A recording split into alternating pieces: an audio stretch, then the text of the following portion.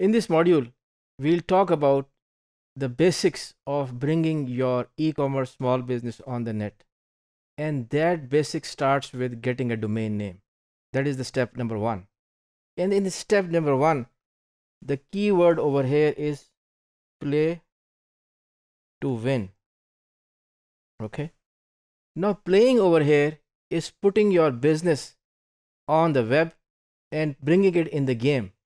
And playing to win means that you have a strategic approach of having your online presence on the web. Now that involves number of steps also, which I'll go into detail. Those steps are getting a domain name. A domain name tells very briefly who you are and what you do.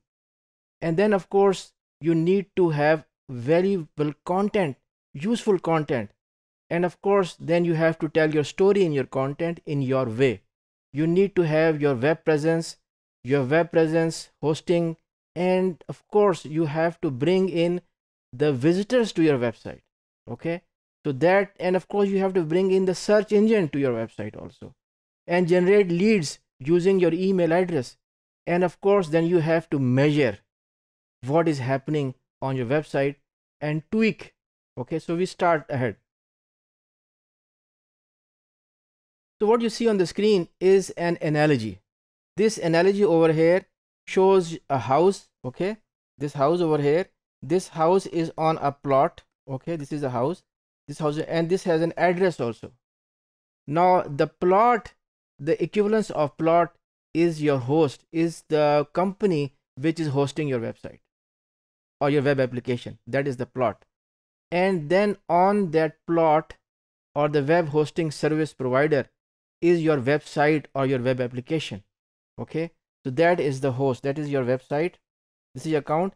And then of course, like every house and any house, there is an address associated with your website. Okay, and that is the address. This is your address, this is your domain name. Now let's go into more details. So what is a domain name? A domain name is your identity on the internet.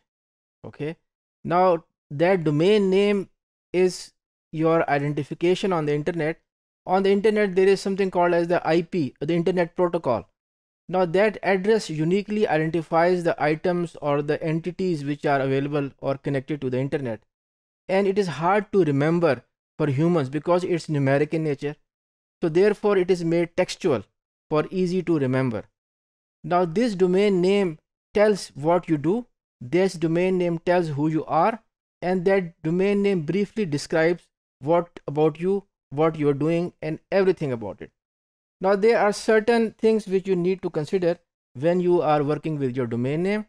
Keep it short, because when it is short, it is easy to remember, it is easy to type also, and it is simple.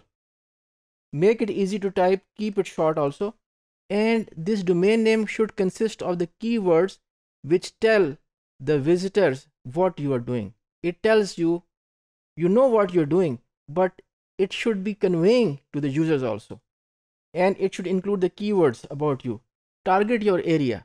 Target your area means that if it is about a certain domain, certain area, say it's about education, the education, something about education should be in the domain name. If it's in the food business, something about the food business should be in the domain name. And in the domain name, don't use special characters, don't use a lot of hyphens or all those things or underscores. Make it simple and pick the right extension.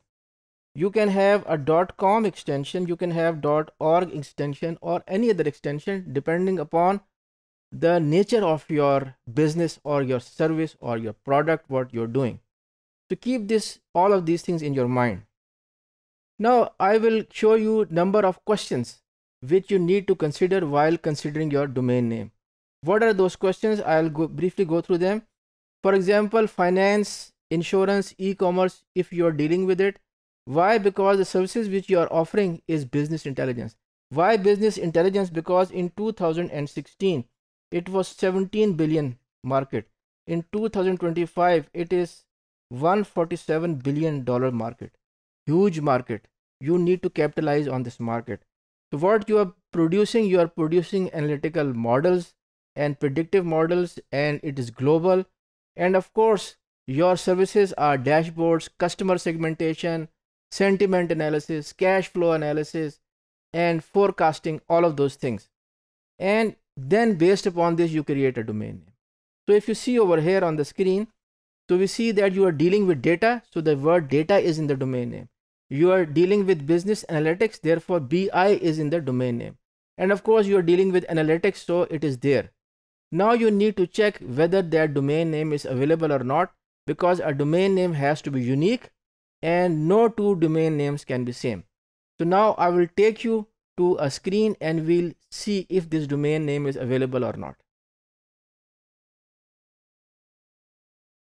Okay, now we have the domain name checker. So let's see if this domain name is available or not. So you can see over here that we have that screen which is showing the domain name, and to search for the domain name I typed the domain name. So it was data2bi.com.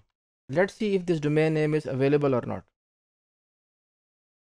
So this domain.com I have used because this company has been around for about 20 years.